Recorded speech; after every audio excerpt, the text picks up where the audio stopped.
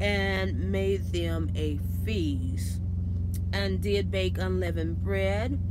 Excuse me, and he made them a feast, and he did bake unleavened bread, and they did eat. But before they lay down, the men of the city, even the men of Sodom, this is what we're tuning into. But before they lay down, the men of the city, even the men of Sodom, compassed the house round, both old and young, all the people from every quarter. And they called unto Lot and said unto him, where are the men which came in to thee this night? Bring them out unto us, that we may know them. And Lot went out at the door unto them, and shut the door after him, and said, I pray you, brethren, do not so wickedly. Okay, here we go real quick for the sake of the time of this video. Peer pressure. All of these men have encompassed Lot's house. They think that he has two men. There's some homosexuality going on here, and they want those two men. There are strangers passing through. They want them to come out so they can do their biddings with them and bring them into the fold. While Lot comes to the door, and keep in mind, these are actually not two men; they're angels. God has sent them to destroy the city because of the prevalence of homosexuality in it.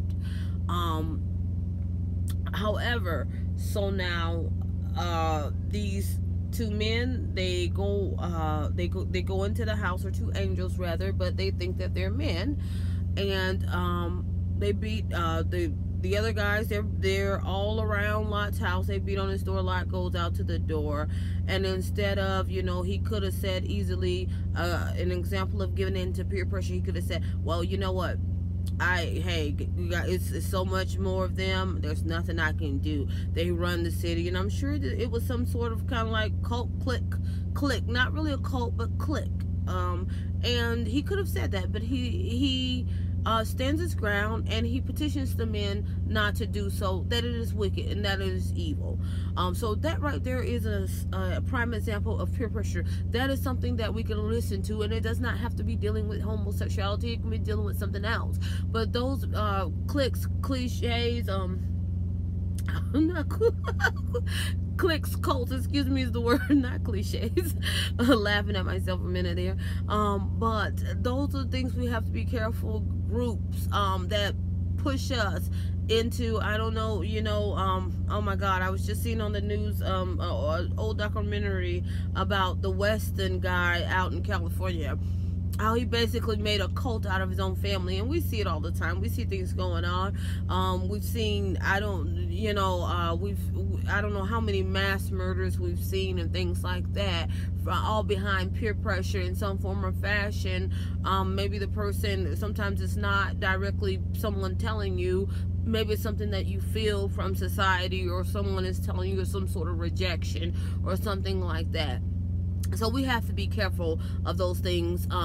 Peer pressure is definitely what God laid on my heart that we can listen to, that can cause us not to do the will of God. If God tells you to bless someone, or if he tells you not to bless someone, if he tells you to go that way or not to go that way, oftentimes peer pressure can get us off track and knock us off track, and can actually scare us and detain us from doing the will of God. So that's one thing that the Spirit laid on my heart to tell us this week. The second thing we're going to get into, please go with me to Mark 4:38 through 40. He tells me that our own destructive thoughts from our natural sight, this is something that can cause us not to do the will of God. Again, that's our own destructive thinking, and it's due to our natural sight, what we see naturally, our perception of what is going on. Okay, and we're going to Mark 4:38 through 40 for this. And here we'll be taking the disciples as examples. Here we go. KJV, Mark 4:38. I hope everyone's with me. And he was in the hinder part of the ship, asleep on a pillow. And they awake him, and said unto him, Master, carest thou not that we perish? And he arose and rebuked the wind, and said unto the sea, Peace, be still. And the wind ceased, and there was a great calm. Verse 40, and he said unto them, Why are ye so fearful? How is it that ye have no faith? Fear. Fear. Fear. And what does the word of God say? God has not given us the spirit of fear from our natural sight. That we're not worshiping God. We're worshiping the enemy when we do that. And sometimes we just have to block it out. We got to block it out. We got to kick it. We got to say girl bye. We got to say boy bye. We're not listening to that. I'm not perceiving that. And I'm talking about us. I'm not talking about a girl or a guy. Or I'm talking about in our minds. I'm not whether you be male or female. We